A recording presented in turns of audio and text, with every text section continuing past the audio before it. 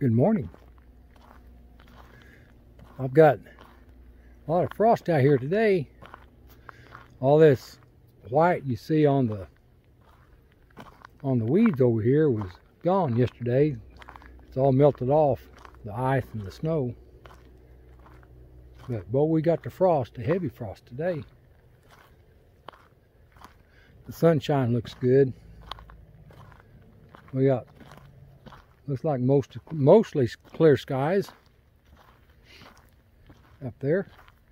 28 degrees here, our temperature, Fahrenheit. It's going to be another great day. We had 4 grandchildren yesterday, and it was a good day. Man, it was loud and at times overpowering. Yeah, just saying. There's something else. Grandkids are, to have the energy them youngins have, wouldn't that be something? Their imagination, they can play things, and their imagination is just all that.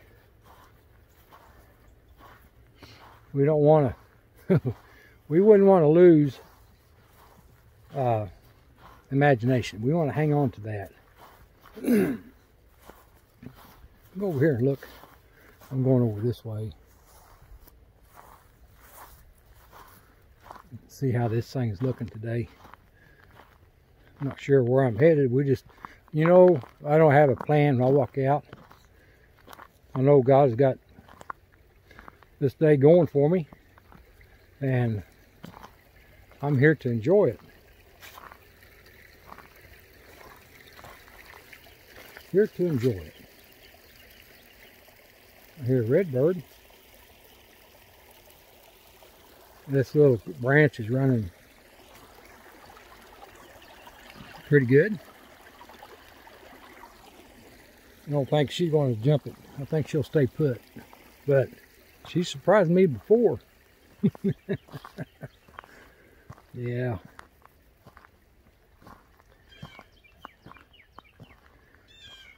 There's a lot on my mind. I've got so much. The more of Paul's writings that I write out and study, the more I see that Paul's evangel is not just about justification, our salvation, our freedom in Christ. There's a deeper thing in there that we need to search.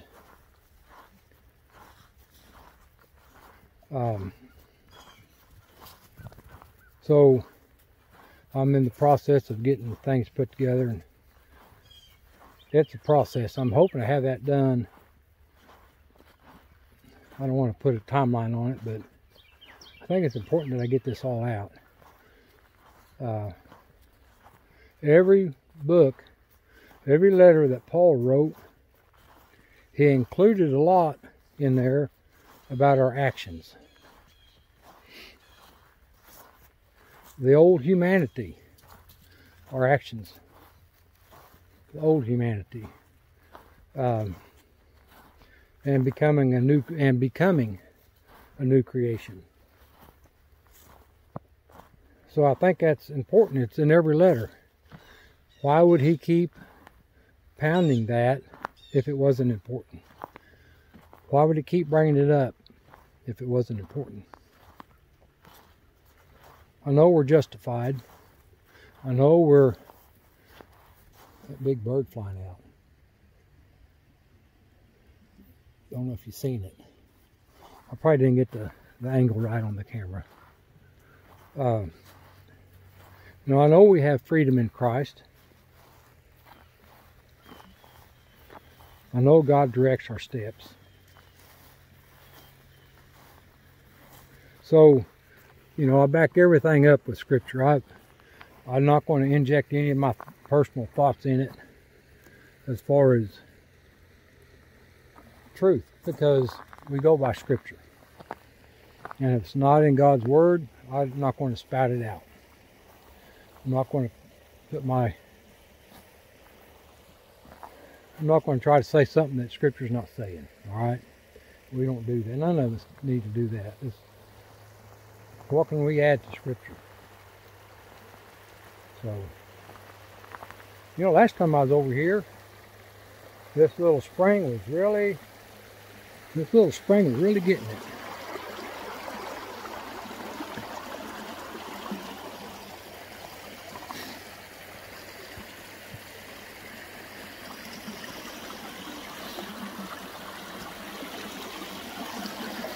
Still doing a pretty good job, isn't it? Still doing pretty good.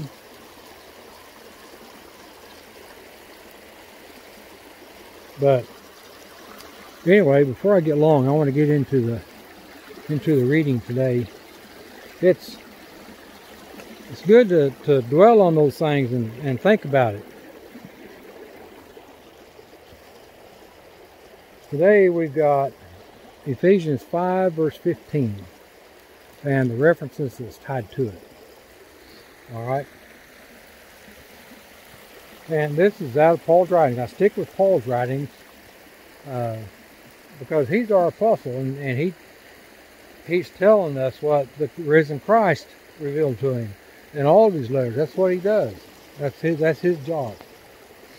So I want to go through this stuff. It's important. Be observing accurately then, brethren, how you are walking, not as wise, not as unwise, but as wise. Brethren, do not become little children in disposition, but in evil be minors, yet in disposition become mature. For whoever are of works of law are under a curse. For it is written, accursed is everyone who is not remaining in all things written in the scroll of the law to do them.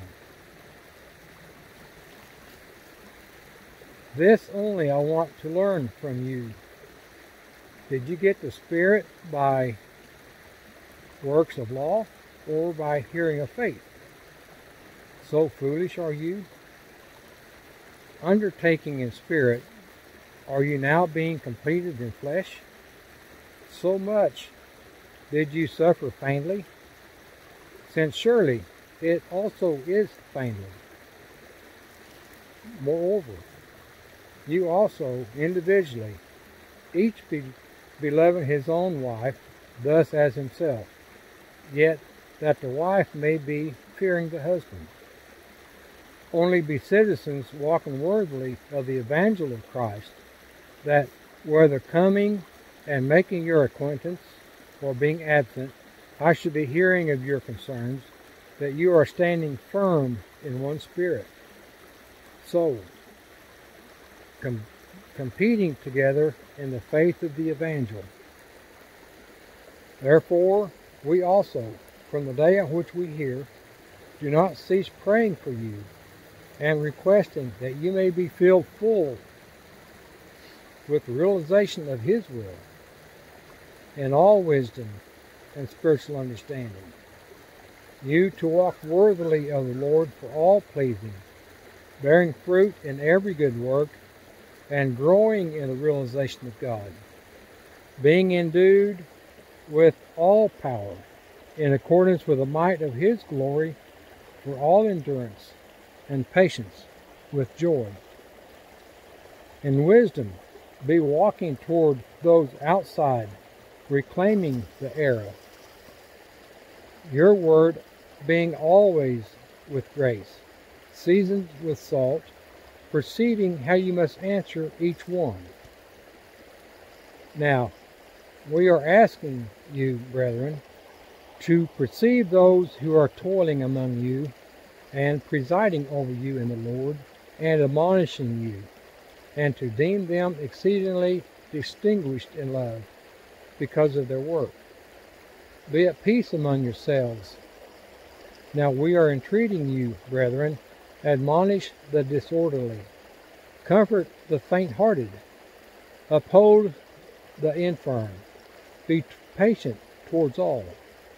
See that no one may be rendering evil for evil to anyone, but always pursue that which is good for one another, as well as for all.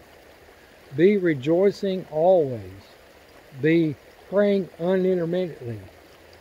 In everything be giving thanks, for this is the will of God in Christ Jesus for you. Quench not the spirit, scorn not the prophecies, yet be testing all, retaining the ideal. From everything wicked to the perception, abstain. Now, devoutness with contentment is capital. For nothing do we carry into the world, and it is evident that neither can we carry anything out.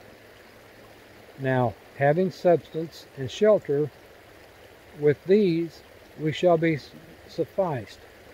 Now, those intending to be rich are falling into a trap, and the many foolish and harmful desires which are swamping men in extermination and destruction. And that's the references to Ephesians 5, verse 15. Wow. I can't add anything to that. I sure can't. I enjoy Paul's writing. There's so much in there. So much in there. But anyway,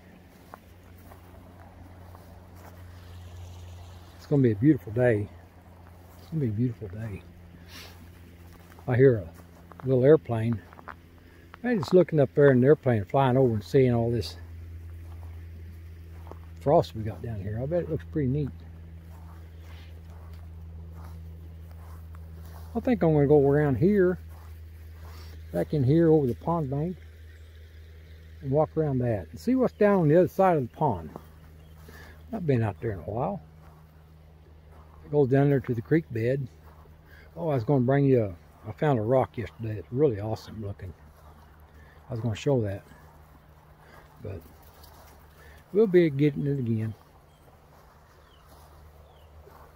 Let's go see what God's got. You want to? See what He's got for us today. And I'll talk to y'all tomorrow. Have a fantastic day. I'll see you then.